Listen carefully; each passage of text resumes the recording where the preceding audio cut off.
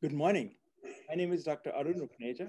I am Dean of the School of Hospitality Administration, or SHA, at Boston University. On behalf of the faculty, staff, students of SHA, a warm welcome to everyone attending today to the first lecture in our distinguished speaker series of 2021. We have another 5 events sprinkled throughout the semester, so please save the date and times on your calendar for all of them. We would love to see you.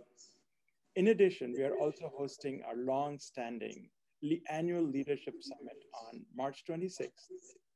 And an ode to our times that we are in, just like the event today, it will be virtual. We'll kick that off with a keynote address by Peter Greenberg, who's an Emmy-winning investigative reporter and producer from CBS News, followed by our Icon of the Industry Award, presented to the legendary restaurant pioneer, Danny Meyer, founder and CEO of Union Square Hospitality Group. So please be sure to visit the PU School of Hospitality website to learn more and register. So before I introduce Ian, please know that we welcome your questions. Feel free to type them directly into the chat box. Professor Lance will be monitoring it, and we will try our best to get to them if time allows at the end of the program.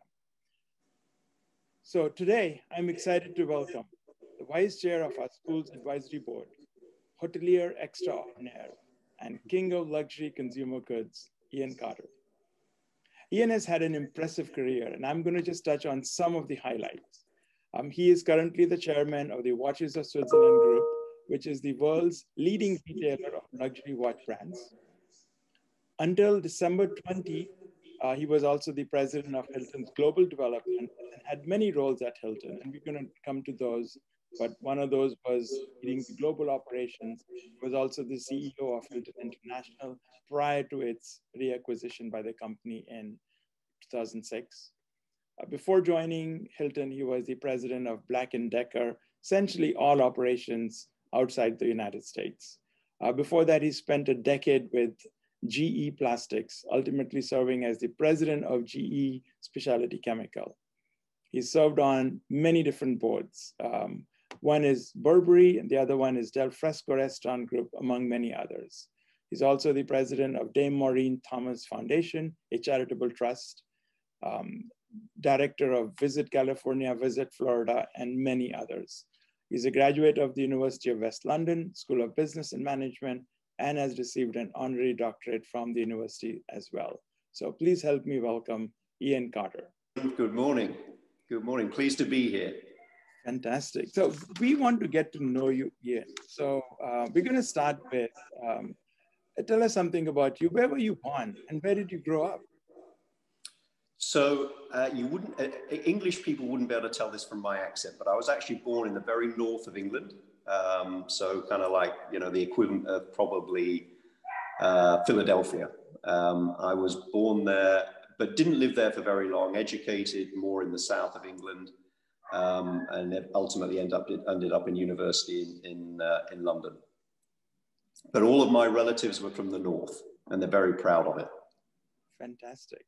Yeah, so your accent doesn't give it away. When you were a kid, what did you think you were going to be when you grow up? Well, actually, this will be a shocker, Arun, because you and I have never talked about this, but I actually, at one point, felt I was going to be a farmer. I went to school in the middle of the country, which was very rural, and I had a couple of summer jobs working on a farm, which I really enjoyed, and it was a lot of fun. It was hard work, clearly, probably too hard work when I look back at it. It was very strenuous physical work. But I enjoyed it so much that I actually thought about at that time going to agricultural school, which there are a couple of those in the UK that are kind of really technology driven nowadays. But in the end, I decided, at the advice of my father, that I should think more about maybe going to a business type school. And that's kind of where I ended up. But I've never really forgotten about the farming world. I did enjoy it. Fantastic. So two things, Ian. One, I think for everyone listening, listen to your dads, okay? Because he gave you good advice, Ian. But yes, I'm just now imagining Ian Carter wearing Burberry clothes, driving an Aston Martin, wearing a Rolex, and going to a farm to work on it. That's fantastic. So let's move to your college. What did you study, and what was your favorite class in college? So at the time when I was at school in London, there was a couple of schools in the country that did what was called a business degree, but it was a business degree where you had to be sponsored by a company in order to attend. And therefore it was a 4-year degree. You did three full years of school, and then a final year, which was mostly working at the company that sponsored you, where you wrote your 7th paper, a dissertation on a pre-agreed subject. And each of the months in the preceding 3 years that you were not at school, you were working for the sponsor company. So it was kind of a unique degree. It was a sponsored degree, effectively. And I did that at school in London. And I was sponsored by, at that time, British Steel Corporation, which was the big, like US Steel here in the US. It was the biggest manufacturer of steel products in the UK. It subsequently, changed dramatically in the subsequent years. But I'm forever grateful for them because they sponsored me not only through college, but also, my early career of business understanding was very young because I was spending time working for them during the summer holidays when other people necessarily were, off doing other things. We were actually working. So I'm going to ask you this question. We have so many college kids here. How were you as a student? I'm sure you were at the top of the class in everything. What was your favorite subject and how did you do?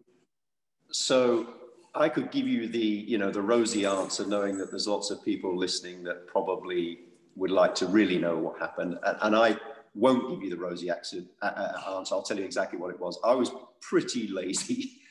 I don't mean in the sense that I didn't do the work. I did the work, but I was at college to have fun.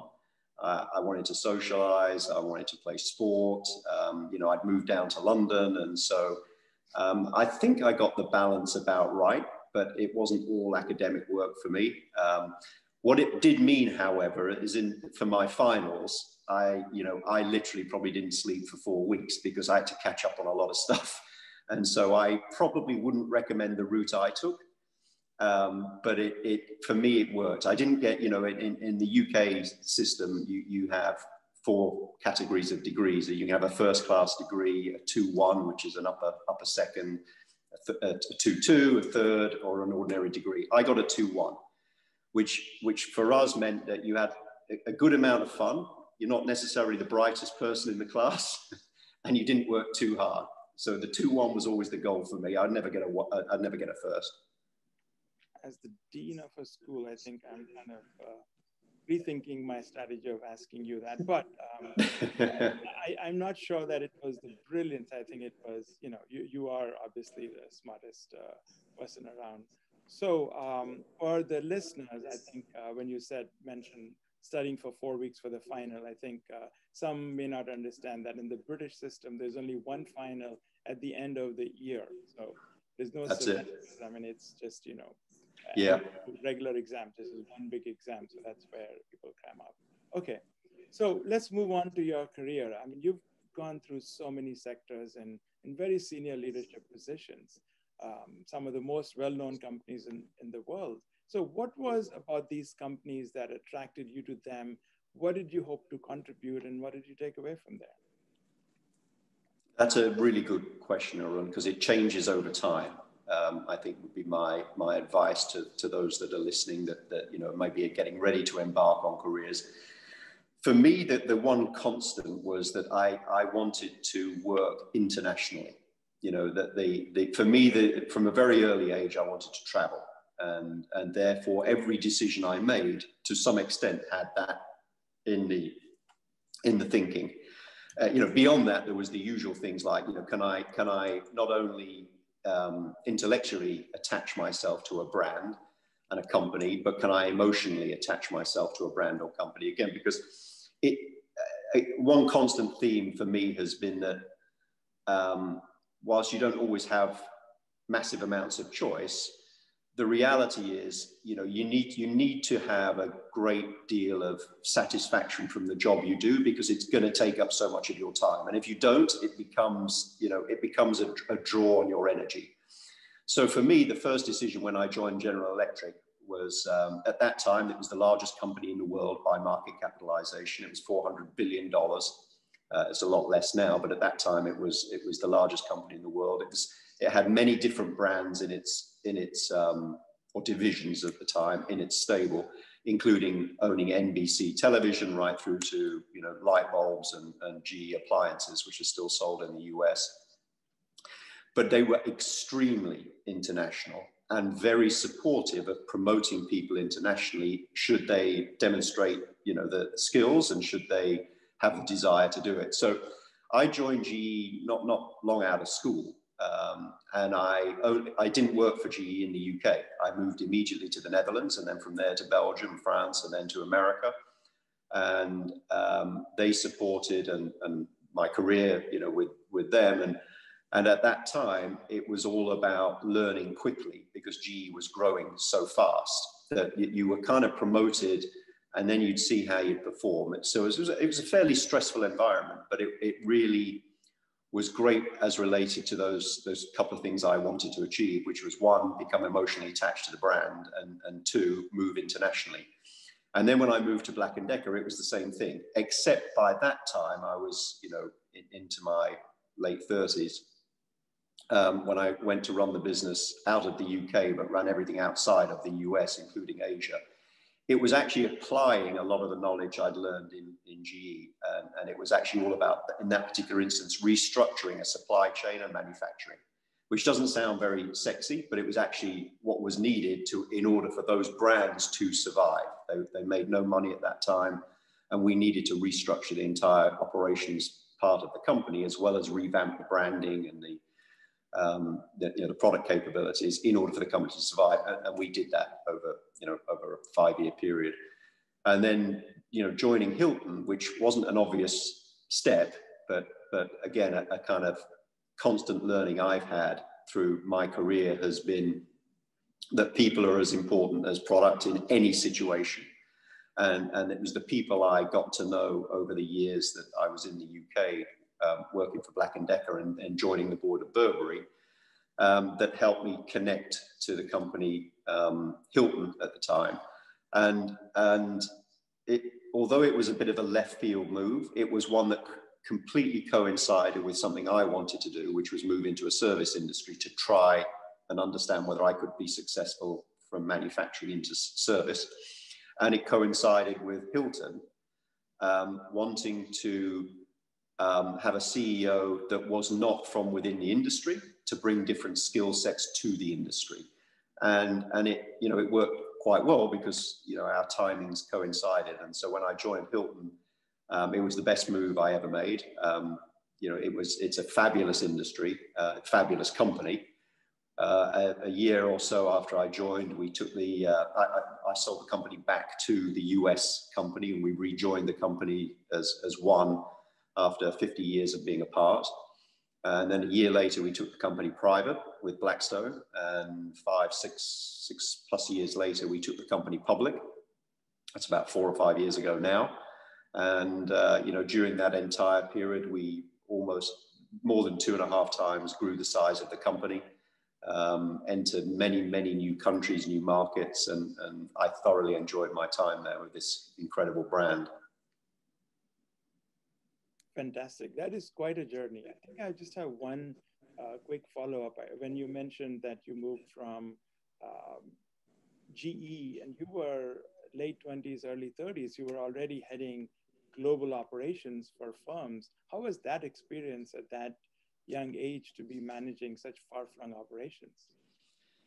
Yeah, I was, when I became president of GE Specialty Chemicals, I was 33 or 34. I can't remember exactly, but I was pretty young, as you say. Yeah. And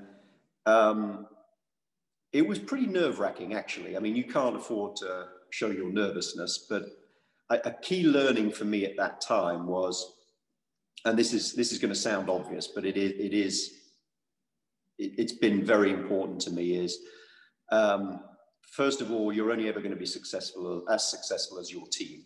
So, you know, it really is the best advice I can give is make sure you spend time with your teams to make sure that they are getting everything they need and they can be successful, because their success is your success, and vice versa. So you can't do this stuff alone. First thing. Second thing was, given I was pretty young and still pretty much growing, the next most important thing I learned was listen, right? You don't really learn anything by talking. You learn an awful lot by listening. And so I was surrounded by people that were actually much more experienced by me. My direct team, my direct reports, the senior leadership team, were all more experienced than me, both subject matter and in terms of their experience of the particular company. So I learned a lot from them, and then was able to effectively lead better because we could formulate plans we all agreed upon and executed upon. And we were frankly quite successful at doing that. You know, we took the company, grew it, and also made it more profitable. And then interestingly, those exact same skill sets worked even better at Hilton, because I was by no means a subject matter expert at Hilton, other than I was a customer, you know.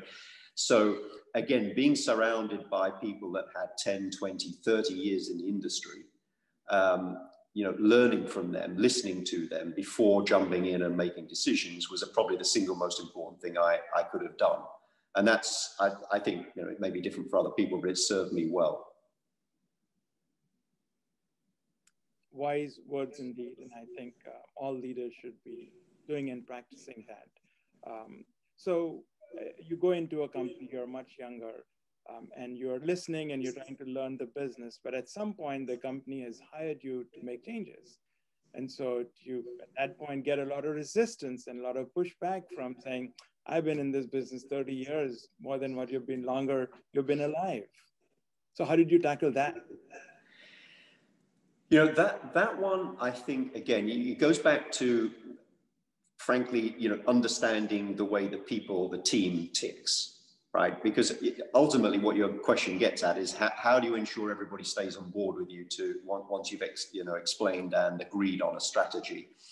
And some inevitably won't. Some people inevitably won't see it the same way as you, and you have to make a decision. Can they operate and still work within the strategy, or in fact, you need to make some changes? They're always the tough decisions. But ultimately, as you say, you're paid, you know, in this case, I was paid to lead the business, not follow the business. So I think the key is you really have to get everybody on board on the same page. And that applies in any business, whether it's the GM of the hotel or whether it's a GM of a business out in, you know, in any area. You need to have a team that supports the strategy and it become the rallying cry. And that can, you know, that my experience has been that requires a disproportionate amount of time to ensure you get people on board. But it's time that you need to invest, you know, and so often case it can be ensuring that people feel and have genuinely input to the strategy. Not necessarily it's all adopted or adapted, but they have input to it. But the key is that once you have it agreed, everybody feels as comfortable as you do executing it. And so I think that you know, the key for me was, after getting through the listening and understanding, was making sure that I had everybody on board with the strategy that we defined, because ultimately it was going to be me that was leading it, but I needed everybody lined up behind it. And that's been critical actually in any role. I think at any level, actually. Fantastic. I think those are very, very good lessons for all of us. Ian, I just want to go back to Hilton and the lodging industry for a minute, since a lot of people listening are still in that industry.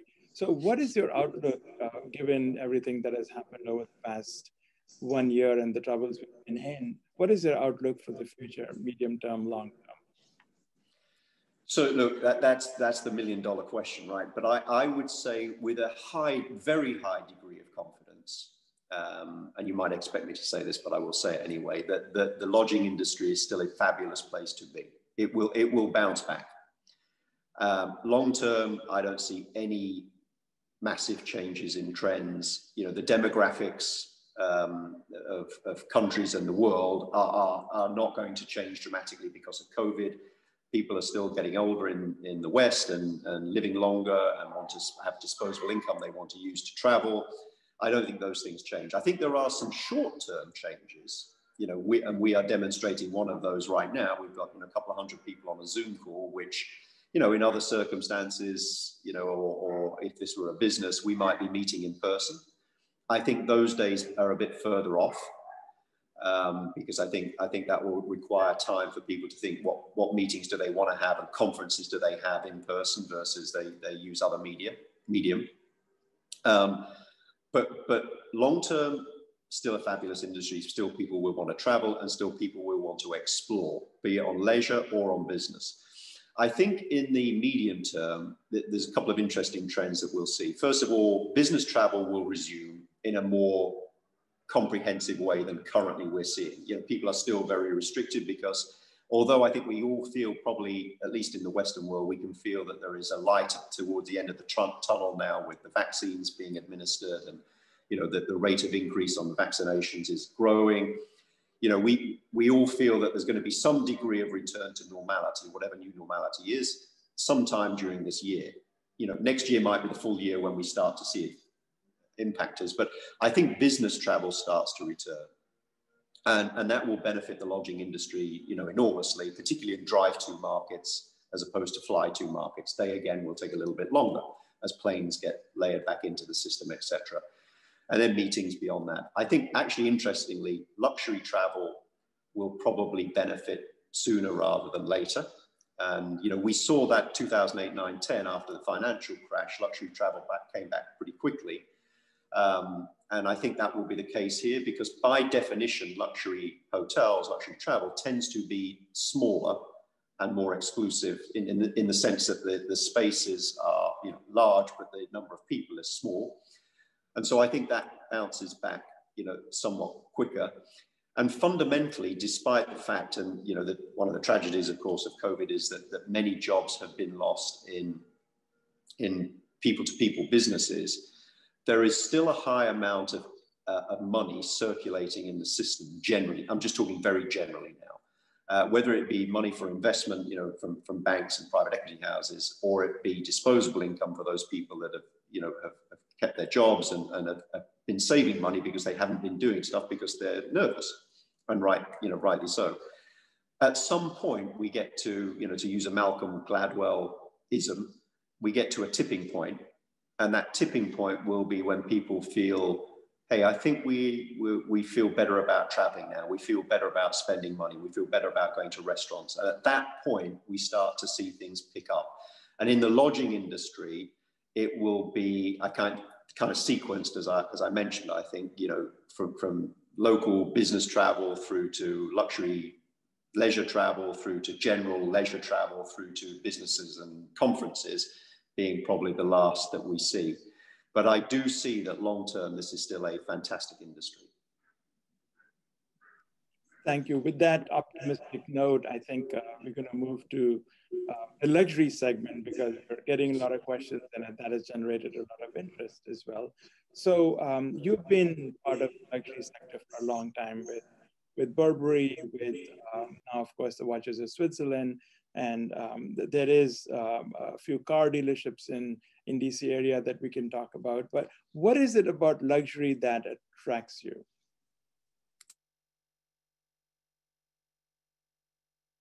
Sorry. It's interesting, Arun. I kind of fell into it rather than, you know, marched into it with a big objective. And again, it goes back to that constant theme of people that you know and connections that you make in life. The chairman of Burberry at the time I joined the board, which was, you know, 13, 14 years ago, had recognized strategically that one of the things that Burberry needed to do was relook its supply chain, you know, in order to continue to be successful. The China market was growing massively as it has continued to do. And I'll give you one quick stat that's maybe interesting for people to hear is that luxury sector generally, you know, and this is everything from jewelry to apparel to small leather goods, large leather goods. If you took that whole market for luxury product in the fashion area and apparel area, roughly 1/3 of all purchases are made by Chinese Asian consumers, either in China or traveling outside of China. That's how important the China market became. So the chairman of Burberry at the time when I joined the board, Sir John Peace, John was looking for someone with some expertise in understanding supply chain in China to join the board as a non-executive advisor. I had moved all of the operations of Black & Decker to China. By the time I left, I had 10,000 people in our team working in Guangzhou. And subsequently, of course, had to rebuild the supply chain. So I had that subject matter expertise. So I joined the board of Burberry to help the team on that basis.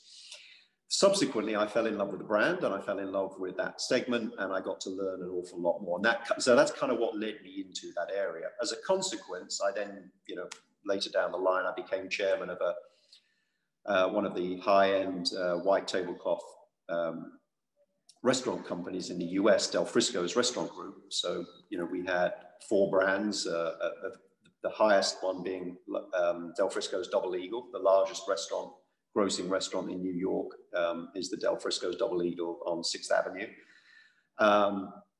And then three other brands, a grill, Barcelona, which is a tapas brand, and a taco brand, all of which were the height of their segment that they operated in.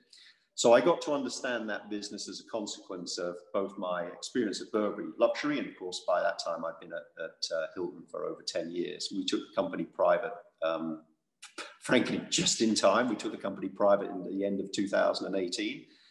So the shareholders, I'm sure, were very happy, given everything that happened, unfortunately, afterwards. But that took me into the luxury area. And of course, during that whole era, we at Hilton had decided that in order for us to be truly representative of all the customers that we serviced and serve, and our 100 million people that were members of Hilton Honors, we needed to be strong in the luxury segment. So we revitalized, reinvented, reinvigorated the Waldorf Astoria brand, the Conrad brand, and then our LXR collection.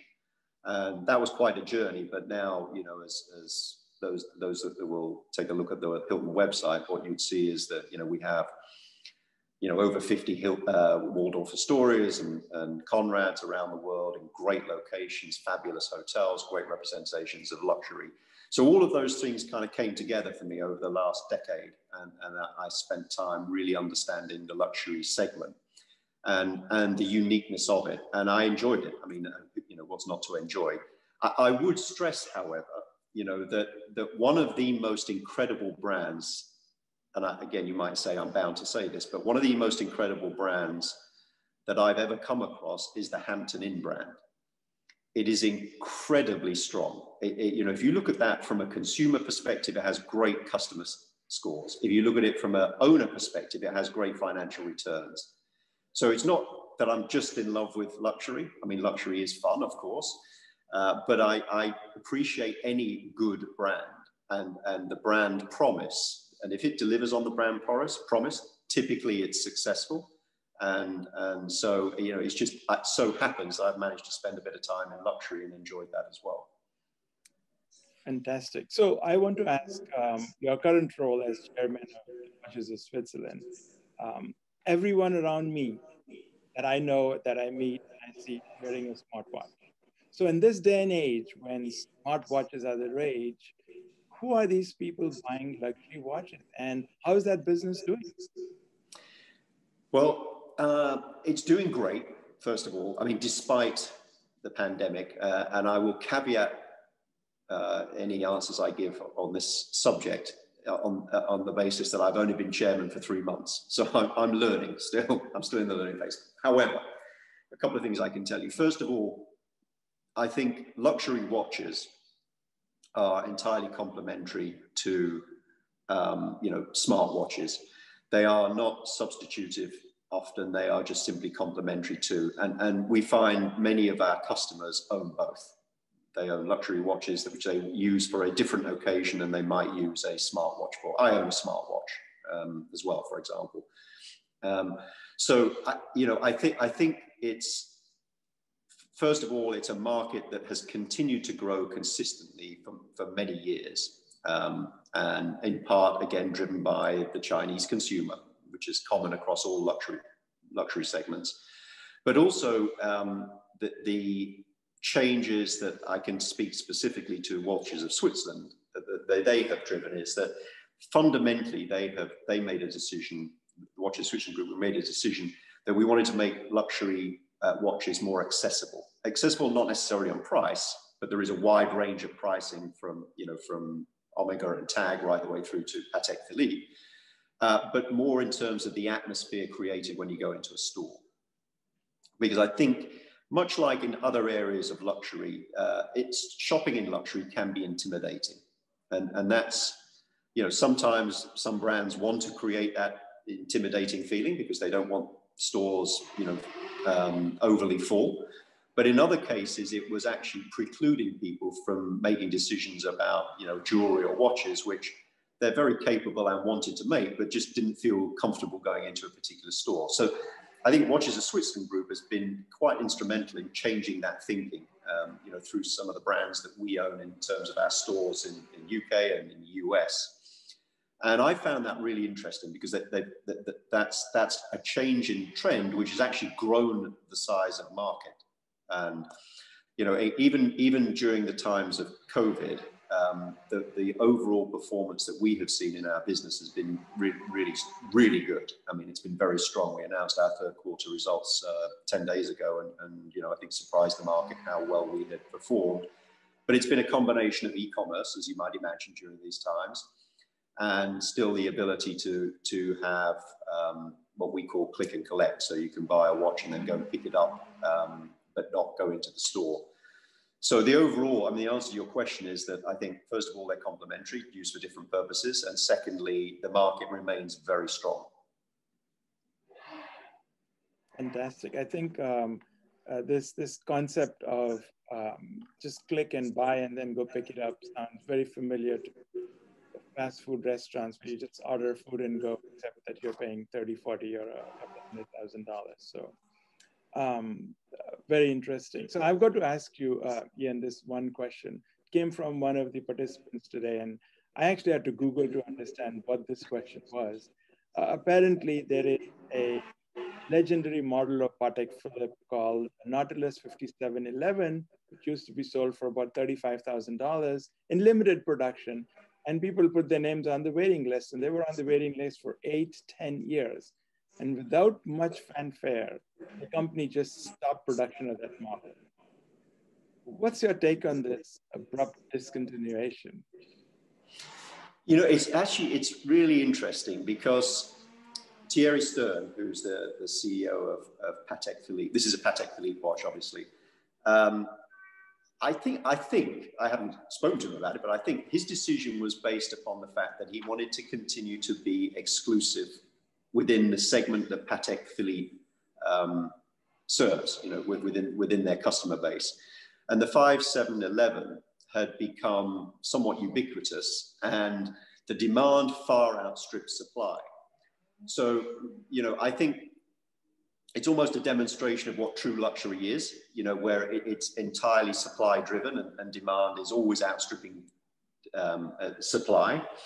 I know that his decision was consciously made on the basis of maintaining exclusivity, but also investment, making an investment decision when you buy a Patek Philippe watch, because it's probably going to appreciate in value.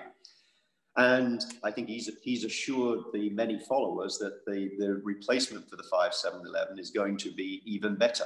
And so, he's kind of creating excitement about what comes next. I think it's a great demonstration of what true luxury and exclusivity means. And you see it in other industries as well. I think, if you think about the Birkin bag, from Hermes, it's also very difficult to get hold of and increases in value. But, a bag is a bag in the sense if you compare, a smart watch to a watch, they both tell the time, a luxury watch. But a Birkin bag is the same. It's created this aura around it. It's in high demand. Supply is less than demand. Therefore, it's always, a price. The prices typically go up. And I think that's what Thierry was thinking when he looked at the 5711 and maintained that exclusivity. But let's see what the replacement is. Yeah, I'm sure it's going to be very, very exciting. So I want to switch. We can talk about luxury. It's a lot of interest, but we need to switch to, since we have a lot of young alumni and students in here. Along the journey, the extensive journey that we've just chronicled, I'm sure you've had some mentors. So who were your mentors, or what did you learn from them? Yes, I have. You know, in a way, it's kind of like too many to mention, because I think, again, if you believe in what I said about listening and learning, you can take something from everyone. You know, don't necessarily use it all, but you can learn something, right? And you apply what makes sense to you. And I'm not saying it's 100% right, but you know, you're going to get probably more right than wrong. But along the way, I would say, you know, a few fairly significant mentors who I had really good advice from. You know, one when I was at GE, a guy called Fernando Picali, Italian, you know, really experienced business person, and he helped guide me into making decisions about where I moved internationally.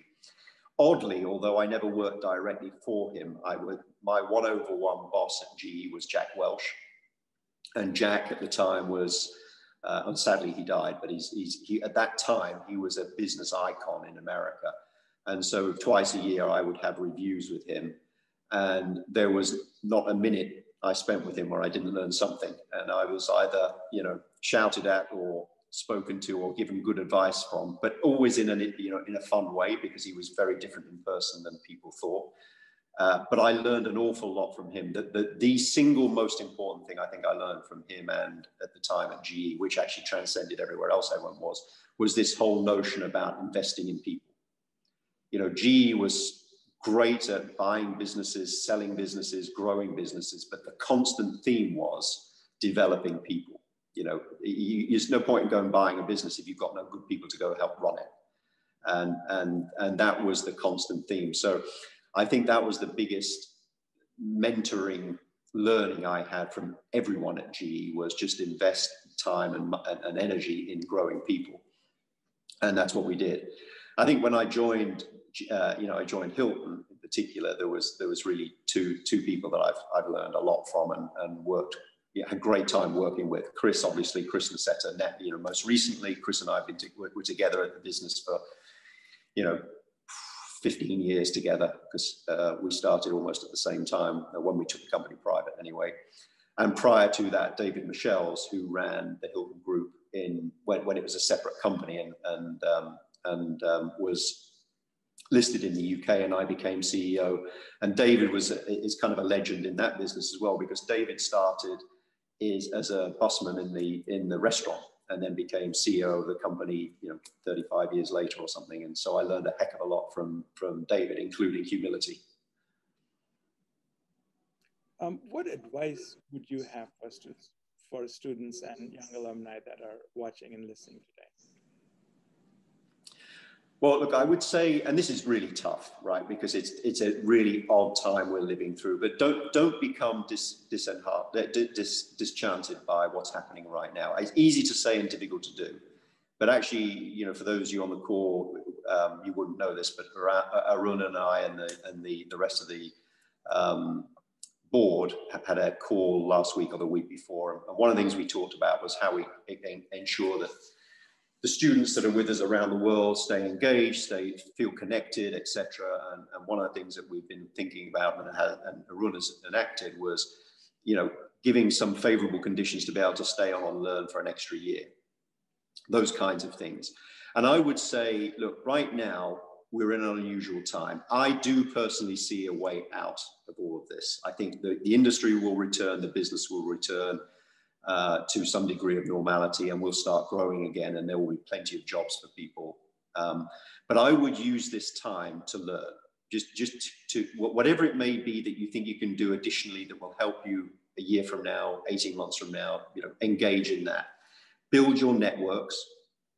Make sure you stay in touch with people, because it's difficult at this point to do that without personal contact, but continue to build on your networks, personal networks, business networks. And be prepared to be flexible. I think one of the things, again, we at on the board of SHA, we've been discussing is, industries like the ones I've been talking about today, whether it's in luxury retail or restaurant groups, they offer similar opportunities. A lot of what you will learn at SHA is applicable across other businesses. So keep your minds open to doing other, joining potentially other industries and other businesses, because when it comes to things like customer satisfaction and dealing with customers in a modern way, meaning, understanding customer data, how to deal with customer data, how to use it both in a personal way for customer contact, but also in a business way for maximizing the way that we increase revenues, etc. It's not much different in luxury retail or in retail generally as it is in hotel rev management. Understanding what a customer wants and dealing with it in a smart way and in a personal way is still, at the center of everything that we do in hospitality. But it's the same in luxury retail. There are high touch points, and so those skills are applicable. So I would just say keep your minds open to other opportunities that may be afforded at a time where, jobs are going to be a bit tougher. But the longer term trends for our business remain good. And so I would say keep learning, and anything you can do to add to your skill set, be creative. It will help. Thank you, Ian. Those are, I hope everyone is listening and paying attention. So very wise words. And thank you for calling out the fact that we are encouraging our students who don't yet want to enter the job market to enroll in our master's program. So at this point, I know that many questions have been coming in. And so I'm going to turn it over to Professor Leora Lance while I take a short break so that I can go and put my name on the list for the successor to Nautilus 5711. So, yeah, good luck with that. Professor Lance, take it away. Thank you, Dean Upneja. Hi, Ian.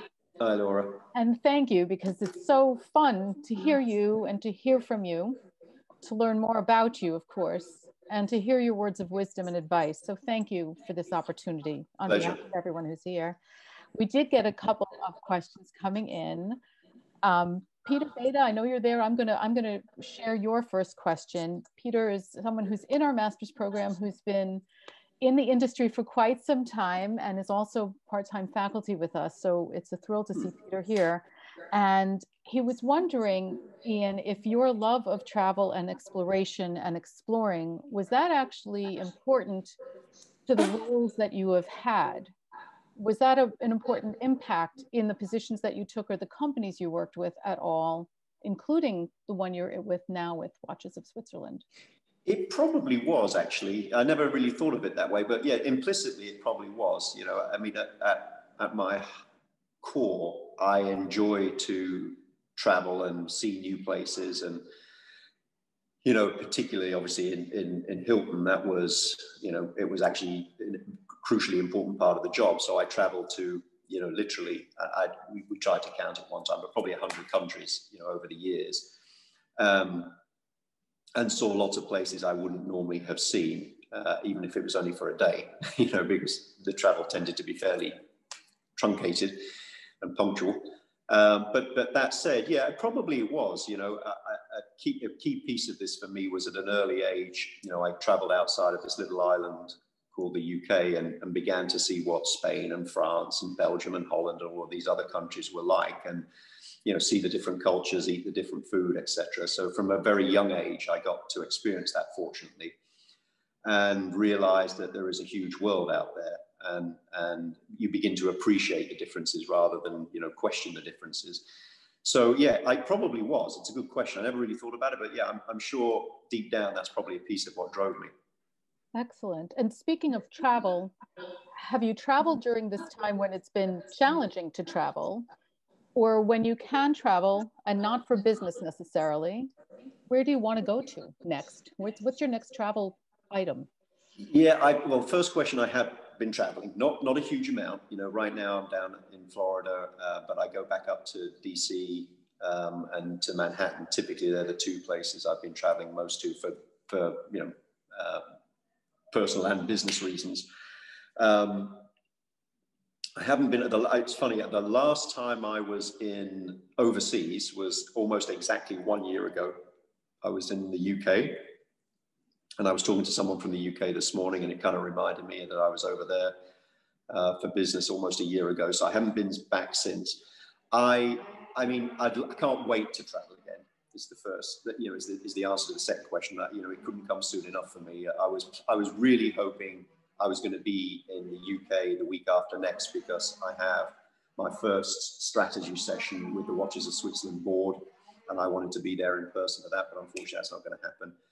So hopefully later in the summer. And frankly, although there are lots of places I do want to visit, you know, for fun reasons, I really need to go to the UK. I need to go, you know, go see the family and do some business things over there. So the first stop for me is going to be the UK, I think. That's understandable. That is completely understandable. I want to ask just one or two quick icebreaker type questions, just to get to know you a little bit more. And for some of the students who I have this semester who are on the line listening in, this is going to sound awfully familiar. I don't know if you have the time, but are you reading anything right now? Is there a book that you just finished, or that you're eager to read, or that you're in the middle of? We'd love to know what inspires you. What are you reading? Well, it's funny. I mean, I mentioned Malcolm Gladwell, you know, Tipping Point, and I just recently reread actually A World Without Us. I love Malcolm Gladwell's books. If anyone hasn't read them, I'm going to be a Malcolm Gladwell promoter at this point. But we had Malcolm come to one of our conferences once as well, so I got the chance to speak with him offline, type of thing. He came to one of our owner conferences a couple of years ago, and I'd already read some of his books. But you know, A World Without Us is, I just literally finished it probably 2 days ago, having read it before maybe 5 years ago, maybe less, I don't know. But it's a great, all of his books are great, and typically I'm more into nonfiction than fiction. As am I. And actually, it's almost a year ago exactly that I had the chance to meet Simon Sinek, similarly. Oh, yeah. In Boston, actually. And so I just finished, again, Start With Why. So I understand that kind of provocative, inspirational wisdom. So I can appreciate that.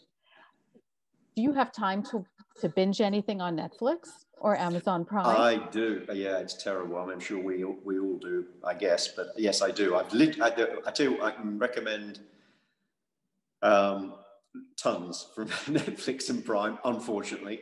But I'm probably kind of mainstream on this. I love The Ozarks. That was great. I thought that was a fantastic series.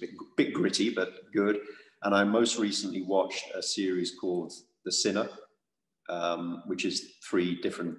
It's Bill Pullman, you know, who won some Emmys, and it's quite provocative in terms of the way it makes you think about certain situations that people have been in, you know. And it's a crime thing, but it's really good. So I really enjoyed those. And then if you happen to get Showtime, then I would definitely watch Your Honor, if you like. That's been great. That's excellent. It's good to know that you are making some time for this. We were. Oh yeah. Because and that's probably the last question I'm going to ask you before I turn it back over to Dean Upneja, is that balance of family and work, of course, because work it can be very consuming, and especially in the roles that you're in. How have you found the ability to manage, or how do you prioritize that balance? Yeah, it's interesting. We spent a lot of time thinking about this at Hilton.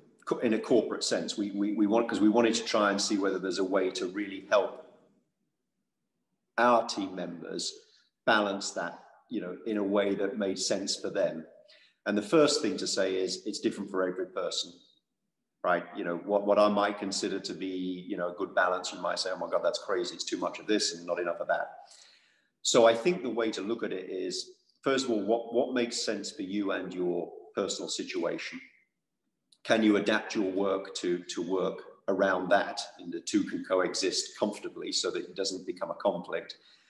I think inevitably we've all learned something new over the last year, right, about what that balance may or may not be, and probably caused us to rethink what it may or may not be, and probably will influence our thinking going forward. And I think it's not just, you know, the work-life balance, you know, the time that you spend outside of work. It's kind of what you do outside of work that matters as well. And that, again, is the way we looked at it. Hilton was, you know, we're not going to prescribe anything, but we're going to suggest things that may be useful for you to consider, whether it's just literally downtime, rest, whether it's working, you know, to give back in communities that we work, you know, charitable work, that kind of thing, whether it's sports, you know, and facilitating those things as we've done with, you know, in Hilton at least, you know, with people being able to spend time at gyms and things like that, whatever it may be. But in the end, I do think it's very personal. I mean, I think there is no doubt a right balance for every person. You know, doing a 90% work and no social time is not good for anyone. But you got to figure out for yourself how you can make that work. And then I think the successful companies recognize that we're not 9-to-5 businesses anymore. You know, whether we want to be or not, it's kind of like there's too many other external determining factors now, not least of which is social media and social contact through electronic means. You know, that determines how people work. So I could be talking to you, you know, for an hour now, and I've got 50 emails and I have to deal with them. So you can't determine everything, you know, in a prescribed way. But what I think successful companies recognize is that flexibility will win. And not having people feel compelled that their business day is 9-to-5. It might be 9-to-3 on one day and then, you know, 10 till 6 the next day. As long as the work is done and people feel they're contributing successfully and the strategy is being executed on, you know, help make that balance work. Flexibility is something we've heard you say multiple times actually in this last hour. So I do hope everyone's noted that, because that is so important for all of us to sort of get through tough times and balance our lives accordingly. Dean Upneja, if it's all right, I do have one last question that came in, and I hope I am sharing this properly, but Ian, we do have a student who wanted to ask, what do you recommend is the best way to keep up with the industry, to learn, to stay in touch with what's going on in the market? What suggestions do you have for our students to do that? I mean, a few things. I mean, first of all, there's the formal routes, right? You know, and I mean, if you happen to be at school still, or even if you're not, you know, still being connected through the alum network, etc. You know, that's a very, very powerful tool. We have some great people in our alums, as alums, and we have some great people on the board. You know, some of my colleagues and friends on the board are really very giving of their time as well. So I think, you know, I personally don't mind receiving emails, or, you know, if I can help, I will. And I'm sure the other board members feel the same way, as do the faculty. And then there's, you know, there's the kind of the more mainstream ways of doing it, which is just reading, reading whatever's available online, whether it's hospitality news, whatever the trade press is that you choose to follow, read and follow that. And I, you know, personally, even now, but certainly when I was at Hilton, I check in on our competitors' websites. You know, I just understand what they're doing, right? You know, you get a good sense of direction and what might be strategically important and what a trend might be by just looking at what developments Hilton and others in the industry are undertaking, whether it's the move towards lifestyle or move towards, growth in new countries, whatever it may be. You get a good sense of that by just tracking websites, basically, of the big corporates. I hope any of the marketing students who are on the line heard that. Follow the competitors. Thank you, Ian, very much. Pleasure. And I'm going to turn it back to Dean Upneja so that we can wrap this up and bring it to a close. Thank you so much for your time, Ian. Pleasure. Thank you, Leora. So in the minute that we have left, Ian, I'm just curious to know what roads do you still have left to travel? What do you have in mind for the future? Well, look, from a business perspective, I mentioned we're just about to embark on a strategy session with the Watches of Switzerland group, and I feel really excited about hearing what the CEO and the team feel is, the future next 5 years for a company. And in reality, actually, you can apply that. That was always the most exciting time for me, frankly, in a business year, was to get down to the strategy session, because there you start to dream a little bit, as well as, think about what's realistic for us to achieve over 5 years. So I think for me, as relates to business, there's a few things, but one of which will be, the shape of the Watches of Switzerland group for the next 5 years. That's a big objective and goal for me.